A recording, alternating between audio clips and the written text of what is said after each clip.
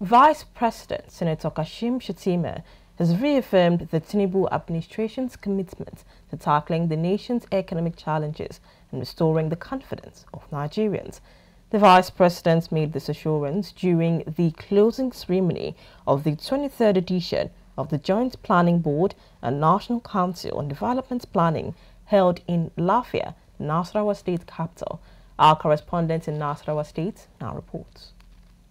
The three-day event themed the state of the Nigerian economy, challenges, options and opportunities, focused on finding strategic and practical solutions to address the country's economic difficulties. Representing the Vice President, Special Advisor on Economic Affairs, Mr. Tokbe Fashua, reiterated that President Bola Tinubu's administration is dedicated to revitalizing the economy and rebuilding trust among Nigerian citizens.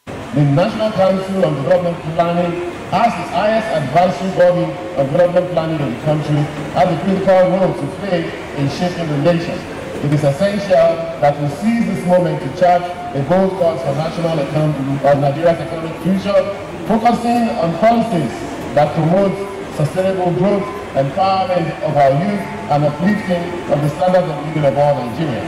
And here, by reiterating my confidence in the ability to overcome the present challenges. Under the leadership of President Bola Tinubu and through the renewal agenda, we are charting a path towards prosperous and resilient Nigeria.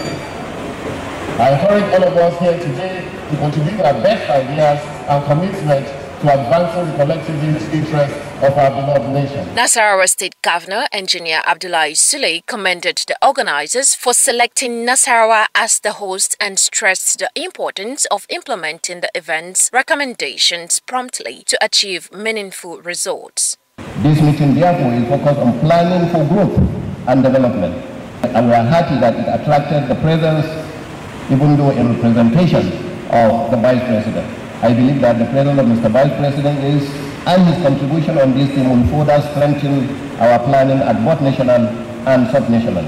I therefore request that the resolutions to be arrived at the end of this meeting will be backed by realistic implementation strategies in our collective commitment to turn around the fortunes of the state.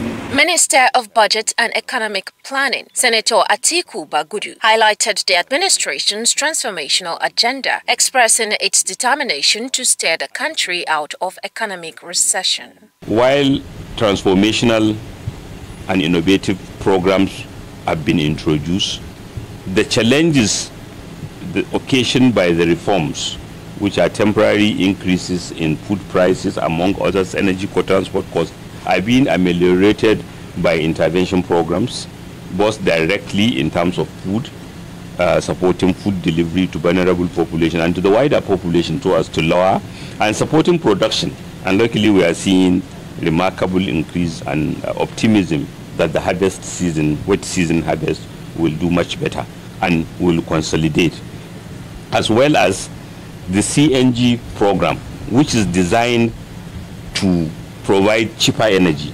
Most often when people are talking about energy prices and energy issue in Nigeria, they're just talking about removal of subsidy.